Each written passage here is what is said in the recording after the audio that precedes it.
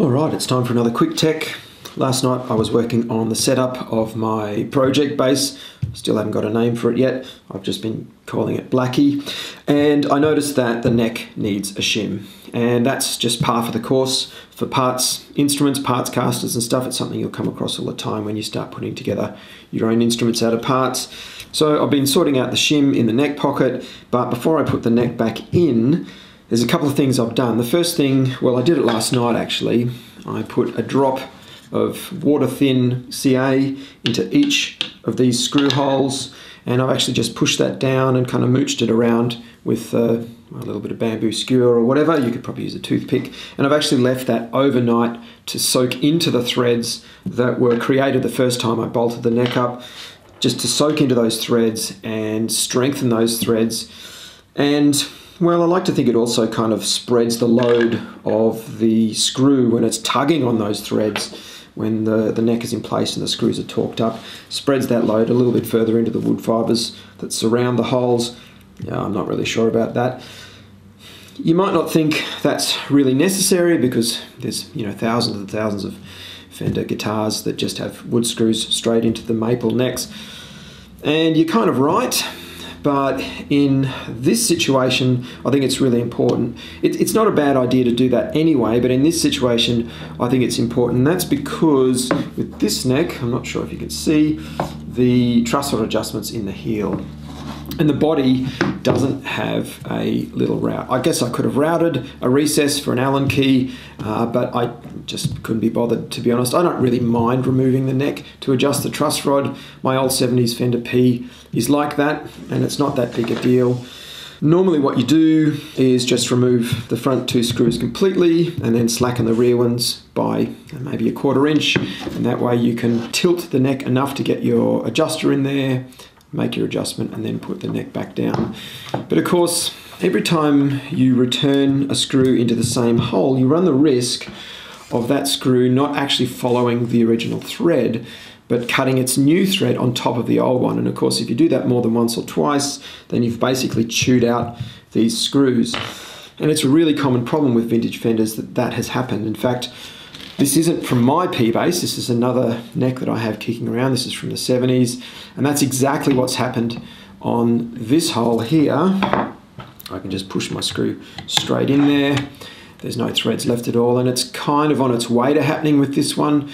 And since these are the two screws that techs will remove completely when they adjust the truss rod, it's much more likely to happen on the front two screws than the rearward screws, but it does happen on these as well. So by gluing those threads and kind of reinforcing the threads with that glue, it's much less likely to happen. And what you'll find is when the screw goes back in, especially if you started by hand with an actual screwdriver as opposed to a drill driver, it's much more likely that the screw will just find that original thread and follow it.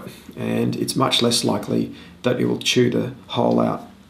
The other thing I do with that in mind is I actually lubricate these threads ever so slightly with a tiny amount of lanolin grease, and I'm just doing that right now.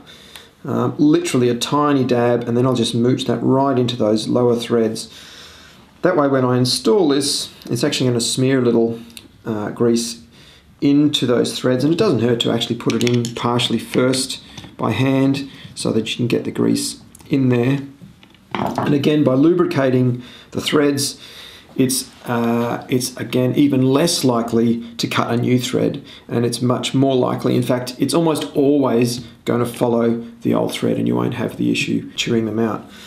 A lot of guitar builders I've seen, especially in social media, I've seen a lot of them actually put threaded inserts into neck heels, and it's not a bad idea. In fact, I used to work for a guitar manufacturer that did something similar, but that was mostly because they had a very small footprint on their neck heels, because the guitars were reissues of instruments that were designed back in the 50s and 60s, and they really didn't want to change that design, so it was one way they got around it. Really, if you do this and the screw's going across the grain as it does with Fender style bolt-ons, then you really shouldn't have any problems with proper wood screws. Acoustic guitar bolt-ons, well, they're a different story because, of course, the screw's going into end grain. It's going into the tall part of the neck heel into end grain, and inserts are actually a nice idea for those, and it's very common for bolt-on acoustics. The other thing you might have noticed is that I've actually used lanolin grease. The nice thing about lanolin grease is that it also protects these threads from rust. And this timber is Sapele, and to be honest, this neck is just about all of the experience I've ever had with Sapele, but it does seem to be a lot like mahogany. It's a brown timber, and what I've noticed over the years is that screws going into brown timbers like mahogany, they just seem much more likely to rust over time.